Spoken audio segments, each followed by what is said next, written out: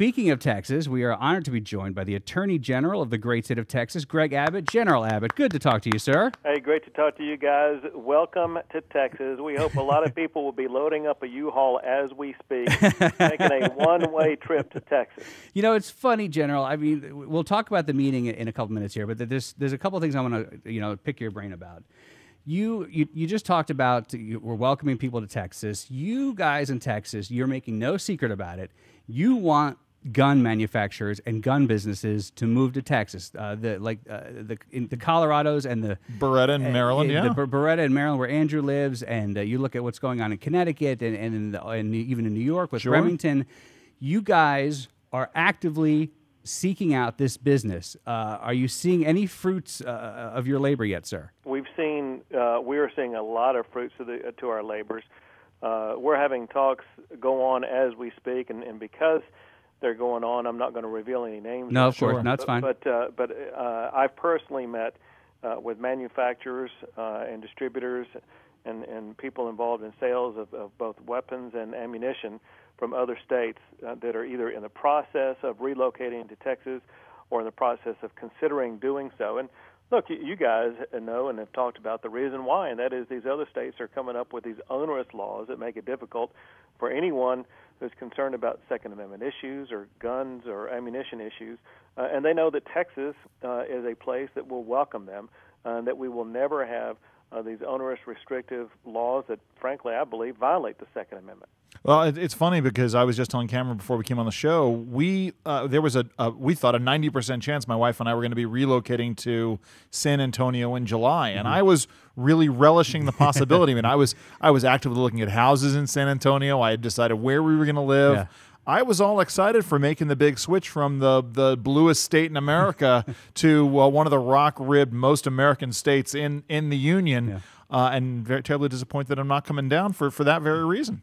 Well, if you love freedom, there's one place for you, and that is Texas. So I hear. If you don't like freedom, if you like big government, if you like government telling you what size drink you can have, right, or what size clip you can have on your gun, Texas is not the place for you. All right. So General Abbott, you're talking about, this will never happen. These legislation will never happen. This onerous legislation, all this stuff will never happen. But if you believe the Twitters and the Facebooks and what all the kids are writing on these days, there is an effort to turn Texas blue. You, as the Attorney General of said state, what do you think of this rumor or this effort to turn the red state of Texas into a deeper shade of blue? We know that the Obama administration has some of the people who've worked for them who've come to Texas, and they are actively working in the process to turn Texas blue. They're working on voter registration. They'll be working on voter turnout. And all that means is that we, on the conservative side, will be upping our game. Texas has the longest winning streak in the entire country as far as all statewide officials being elected Republican now for almost 2 decades. And we are not going to be relinquishing that anytime soon, because the fact of the matter is, for one, people in Texas are conservative, but for another, we're going to go and fight for every single voter out there. And by doing that, we think that we will keep Texas a conservative state. But let me mention this one last thing for you, just for your listeners to understand this as a national issue, and that is Texas is the line in the sand.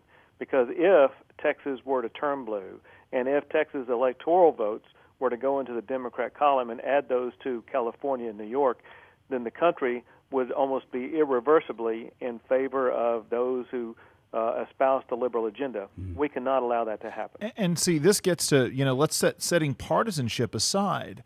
The bottom line is, for Texas, the philosophy works. If Texas was not, if Texas wasn't achieving, if it wasn't attracting businesses, if it wasn't creating jobs, then the conservative philosophy would not be holding sway down there. Well, the other thing too is, I don't know the exact numbers, but Texas, if there was no, let's say Texas wasn't part of the union, the unemployment rate, which is obscenely high now, would be obscenelier high. Yes, even more obscene. I like obscenelier.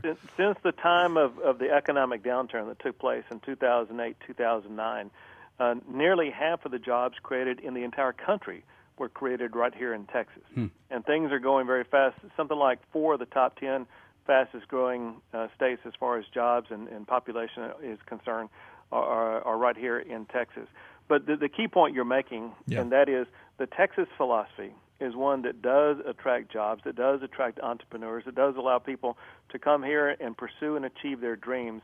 And it really is the exact opposite of what you may see in a state like California, where they believe in a system, frankly, that's far more like Greece than it is the state of Texas. And so we're fighting for your freedom, your independence, for your economic liberty. And if you believe in those things, Texas is the place for you. We are honored to be joined by Attorney General Greg Abbott of the great state of Texas. Texas, of course, will be hosting the NRA annual meeting starting Friday there in Houston. All weekend, we'll be down there broadcasting live. One, you tweet a lot, General Abbott, and I imagine it's you, not a staffer, because your tweets seem very personalized, and it seems like you write in them. So I hope you're as a prolific tweeter as I imagine you to be. I wanted to get your take on something that was tweeted out yesterday. Now, I don't mean this to be a Redskins versus Cowboys issue, but Redskins quarterback Robert Griffin III, RG3, he tweeted this. He said, "In a land of freedom, we are held hostage by the tyranny of political correctness." In response to that, a man named Oliver Willis, who works for Media Matters for America, said, quote, "Don't do this." In other words, don't bash political correctness. Attorney General Abbott, when you hear something like that, when we're actually defending political correctness and don't even think about questioning it, just as a social issue, how do you feel about that? Well, let me answer your question, but if I could, let me answer the first part of your question first. Yes. And that is, I do all of my own tweets. Nice. And for people to follow me, I write them all, and I'm at Greg Abbott, that's GREGABB _ TX. TX obviously stands for Texas. Yes. But you got to put the underscore. Quick story, and that is, if you want to learn what's going on about, let's say, Second Amendment rights, Travis County tried to ban gun shows here, and so I tweeted that if they try to ban gun shows, they'll be facing a double-barrel lawsuit from the Texas Attorney General. And so you get to learn things like that awesome, if you follow me on Twitter. We will. But to your second point, and that is, I did see that tweet by RG3, who, by the way, is a native Texan. Yes. We're proud of our American football hero in RG3. Yep. But we're also proud of him because he stands on principles like that. And what really concerns me is when you see other people in this country get all concerned that a high-profile athlete like RG3 may not be hewing to the political correctness line, that he may have conservative views and views that don't believe we should all follow political correctness. And I'm disappointed other people try to force him back in line, but they're messing with the wrong guy in RG3 because he's a strong man of strong conviction. He's always been that way. Yeah. And if you've never met him before, in addition to him being a remarkable athlete, he's a man of deep, soulful character. And so he's a guy to be truly respected. All right, so let's get to the annual meeting. Attorney General Abbott, you are, I'm sure you're proud and honored and excited to have all these NRA members, Second Amendment supporters, just invading your state this weekend. They're already coming in. A lot of people are already there. Everything really begins officially this Friday, Saturday, Sunday in earnest. What are you looking forward to, and what do you want people to see in Texas? What do you want people who have never been to Texas before? Luckily I've been to Houston. I've been all throughout your beautiful state. People who haven't been there before, what should they get out of a visit to Texas? Well, several things. One, if you're thinking about coming, you need to know that we're going to be blessed with some very nice weather. The conditions are going to be perfect for something like this. Secondly, it's going to be a huge event where people get to join forces with others of like mind. But the third thing is hopefully they're going to get a taste for the freedom and a robust economy and the opportunity that we provide here. And we want people to leave Texas knowing that we stand for the philosophy that this country should stand for, and hopefully leave with the thought that, well, they may just want to come back and relocate to the state of Texas. That's my suspicion. Of course, some of the speakers are going to be Ted Nugent, who you're a big, I know you're deep friends with. Good friends with Ted. Senator Cruz, of course, from Texas. And before we let you go, just talk about Senator Cruz. Of course, it being a Texas senator, but his notoriety on a national level and what he is doing in the Senate and as an amazing representative, I would think you would say, of the Lone Star State.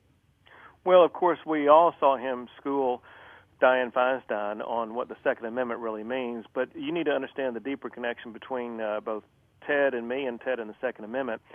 Before he was a U.S. Senator, Ted was my Solicitor General here at the Attorney General's office, and Ted worked with me on 2 cases where we took the lead on behalf of more than 30 states across the country in briefing the United States Supreme Court in the Heller case, in the McDonald case out of Chicago, that secured the individual right to keep and bear arms. And so this is nothing new for Ted.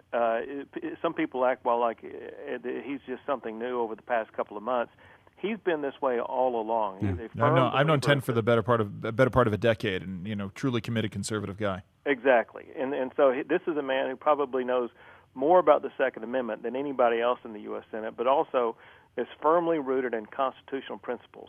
And so he is a fighter, a true believer in the Constitution and liberty, and we're very proud of what he's doing up there in Washington, D.C. Attorney General Greg Abbott, at Greg Abbott _TX, one of my favorite people to follow on Twitter. I highly recommend you do the same. I'm following him now. And I also actually, when we were at the NRA 500 in Texas, sir, you had a booth there, and you were giving out these great hand fans about I forget what the slogan was, but it was pretty much your freedoms are alive and well here in the state of Texas. Well, here's what it said. It said, fast cars, firearms, and freedom. No place like Texas. Amen. Right. Amen to I that. don't know how I forgot that, but that is awesome. Yeah, I enjoyed seeing your booth there at the Texas Motor Speedway.